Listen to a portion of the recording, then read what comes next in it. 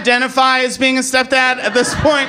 It's a weird situation because I am divorced. I'm divorced, but I still love my stepdaughters very much. And I believe that you divorce the spouse, not the kids. That's just how I've chosen to live my life. That's what I believe. I believe it because it's what the dad says at the beginning of Clueless to explain why Paul Rudd's in that movie. I started to feel good about it when I started thinking about, like, baseball. Like, when you become a step-parent, you think you're a closer. You think you're coming in the game to take those kids all the way to adulthood. That's what you think you're doing. But not all of us are closers. Some of us are middle relievers.